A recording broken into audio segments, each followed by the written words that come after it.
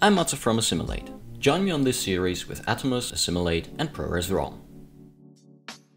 In this video we'll be looking at creating new online quality ProRes clips from our original ProRes RAW source footage to be used in other third-party NLEs that do not support ProRes RAW natively.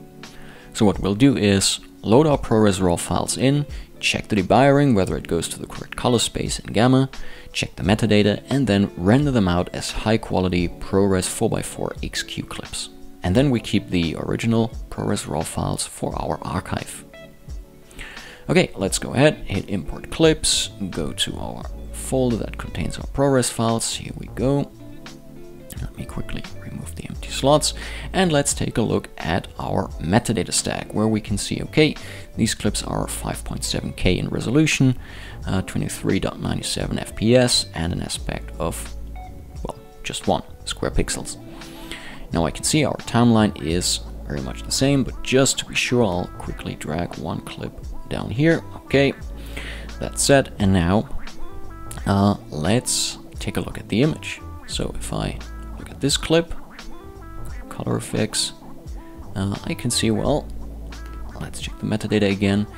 This clip is going to Rec 2020 and Panasonic Vlog.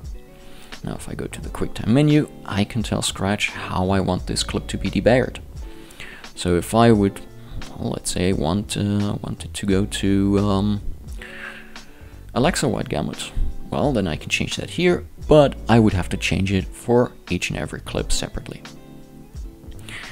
There's a better way to do this. Basically, go to Construct, Command or Control A, select all clips, go to Media Browser, to the Node tab, and in here we have the same controls, but now they apply to all the clips selected at the same time.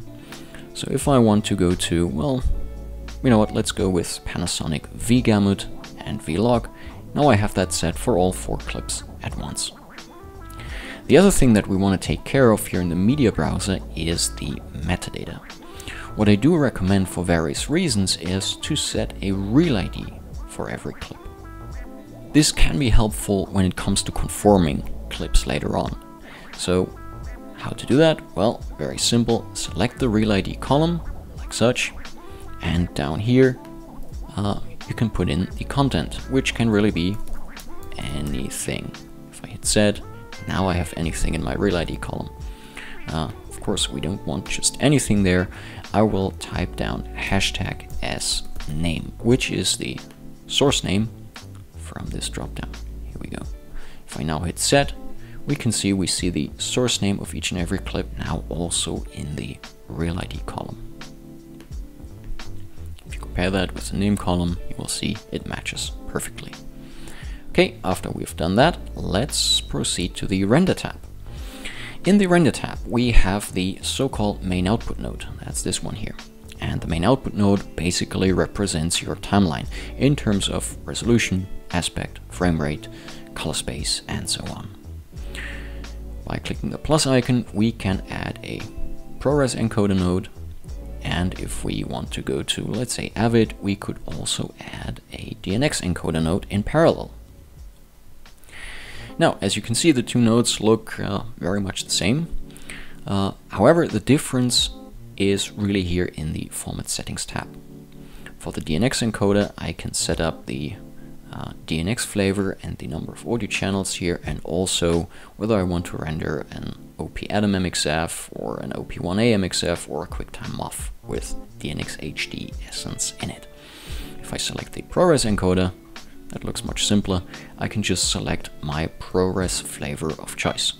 Since we're dealing with pretty high resolution files here, I'll choose the best there is, which is Apple ProRes 4x4 XQ, and enable all the audio channels needed. Well, let's quickly check. Go to the Edit tab and to the Audio menu. Pull this up a little. Okay, we have 4 audio channels in here, of which only channels 3 and 4 are used, but I will nonetheless just enable 1, 2, 3, 4 audio channels and leave it at that. Okay, now the only thing left before we can render out is basically setting up the export file name and path. As you can see, generally it goes into this folder, into our render directory, which we have defined here in our project settings. So this is the default that's being taken there. And we can of course override that by just, using the browse button and set a different render folder if we want for each output node. But I'll leave it at that for now. The last thing is the file name. As you can see right now, we're rendering a file that's called E06 shiny ProRes encoder MOV.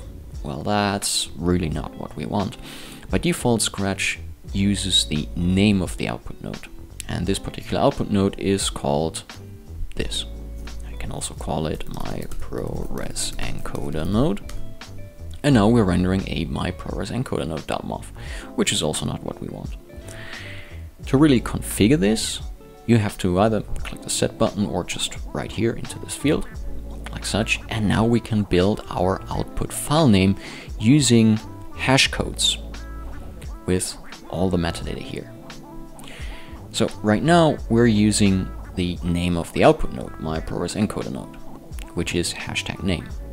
We could also choose hashtag timeline, for instance, which will use the name of the timeline, episode 6 shiny. Okay, the thing now is this. Right now the timeline name is really the same for all the clips. I mean, all our 4 clips are in the same timeline called episode 6 shiny, which will trigger Scratch into rendering one big file with all the 4 clips in it, one after another. However, of course, we want to render new online files and as such separate clips. So how do we do that? In most other apps that you know, there is somewhere a checkbox or something that says render as separate clips or individual files or something like that. It's not as easy in Scratch, quite honestly. However, it's a million times cooler and a million times more flexible.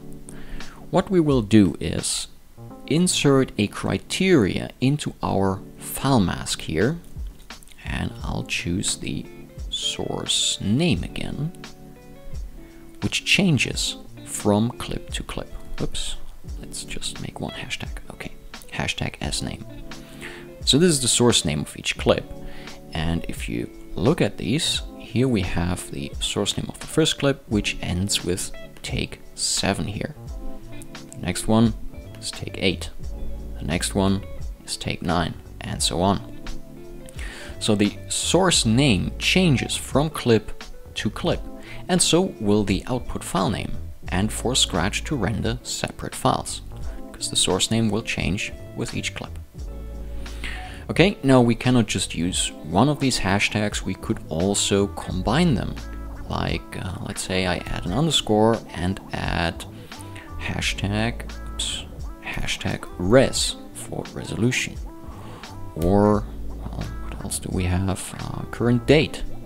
Let's add current date. And I can make up completely new file names like that. Now, in reality, usually you want to keep it just as name. However, I can also use the current date with a slash in front of it. And now Scratch will create a folder with the current date as its name and render our ProRes 4x4 XQ files inside that folder.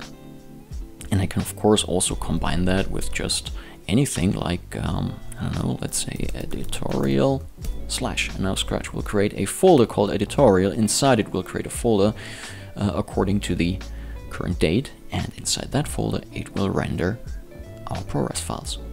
Pretty cool. If I want to, reuse this file mask, I can just copy and paste it, or I can create a template here. My fine file mask, and add it to this dropdown.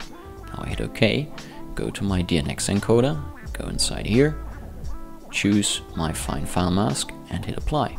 And I have the same file mask in here. Okay, and then the last thing to do is select our ProRes node. Well, I'll stick to the ProRes node for now. Select it and either render it directly or add it to the render queue. I'll just render it directly, which automatically adds it to the render queue. Here it is, rendering. Not very fast because I'm working on a very old MacBook from the year 2012, but it's up and running. Now the good thing about Scratch is that it renders in the background. So I can just click Continue, add a new timeline, and import other clips to work on while Scratch is rendering in the background. Okay, that's it for this video. In the next video, we will look at a slightly different scenario where we will create small H.264 preview files for our clients that we can upload. So we will load the ProRes RAW files into Scratch. We will apply looks or lookup tables. We will apply scaling, because we won't render our H.264 in the source resolution, but rather HD sized. And we will also apply a burn-in node to burn metadata into the image, and then render small H.264 files for our clients to review online. Alright, that's it for this video. See you in the next one. Bye!